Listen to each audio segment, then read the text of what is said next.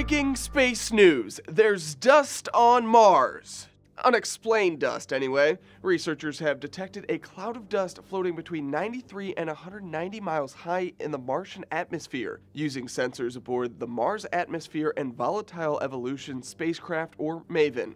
The dust has been there since MAVEN arrived in orbit in September of last year, and scientists aren't sure where it came from.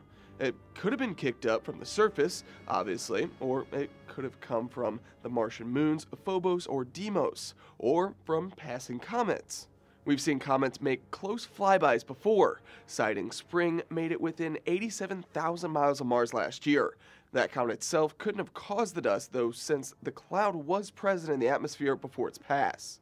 Scientists are considering external dust delivery because they don't know of any processes on Mars itself that would trigger a dust cloud in that location. If the dust originates from the atmosphere, this suggests we are missing some fundamental process in the Martian atmosphere, researcher Layla Anderson said. If an unexplained dust cloud isn't intriguing enough, MAVEN has also detected ultraviolet aurora in Mars's atmosphere as it interacts with charged particles in the solar wind.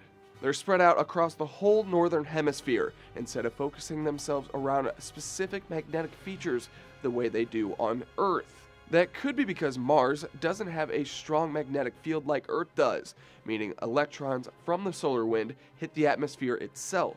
While these findings may be unexplained for now, they're part of what MAVEN was designed to do.